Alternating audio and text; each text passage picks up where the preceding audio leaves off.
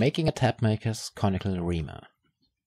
In my previous video I made a tap the hard way by grinding the stopcock into the tap's body. This time I want to talk about tool use and tool making. Before we go to the shop, let's have a look at the tools the tap makers used. The Hausbücher of the Zwölf-Brüder-Stiftung and Christoph Weigel's Ständebuch show the tool I'm interested in. Unfortunately, however, none of these images show the business end of the tool. So all I can do is to assume how the tool might have worked. To this end, let's recap what we do know. First, there were at least 2 different tool makes in use. Second, at least one type was used by tap makers on the finished objects. And this is the one I'm going to remake. I'm assuming the following. The tool was obviously not used for grinding, because in that case you could have used the stopcock more successfully. Therefore, it must have been used for cutting or reaming, that is, with a positive or negative rake angle. In 2 images, the tool has the same color as the taps, so it is reasonable to assume the tool was made from the same material. A piece of tool steel is used as a working blade. In this first attempt, I am trying a negative rake angle. Here you are seeing tests made with a machined prototype to check if my ideas are working. And I couldn't be more pleased. So let's go and make a more authentic one. A handle is attached to the cone in wax. How the cone is made you can see in this film. After the whole model is invested in the loam mold, it is placed near a fire. From this end the metal will be poured. Wax melts, leaves cavity, mold is fired, metal is cast. You know the drill. If not, watch my other videos.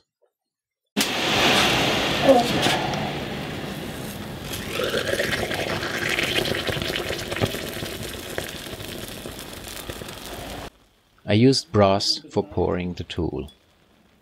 Zinc content is about 30%.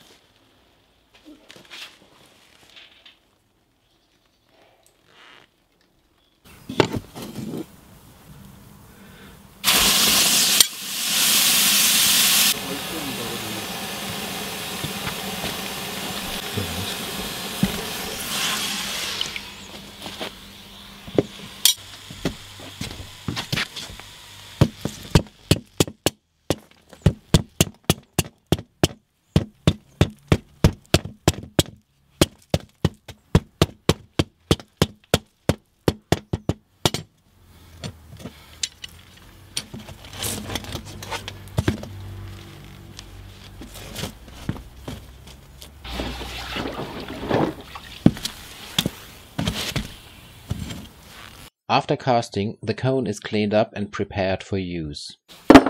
First by filing, later by grinding.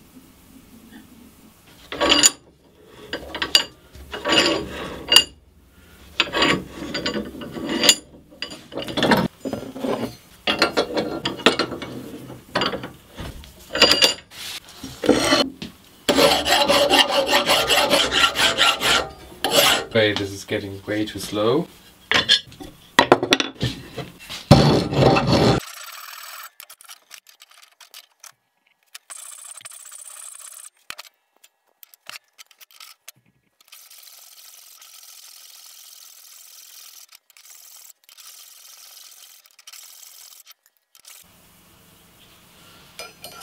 Now the cutting tool is inserted.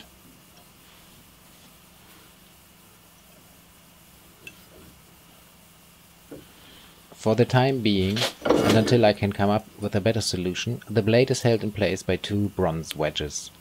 This works reasonably well, but there's definitely room for improvement.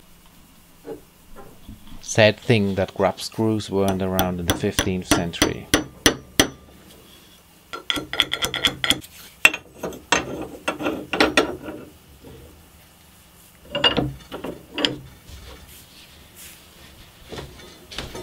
Yes, that's right, that's the broken one.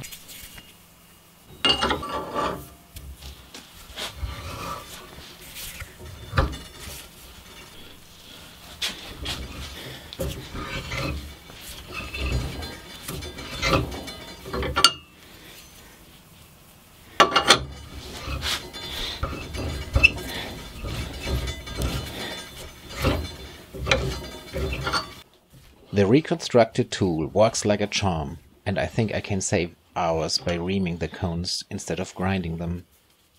Now, if only I had a similar tool for the stopcocks. Well, that's it for today. I do hope you enjoyed the video.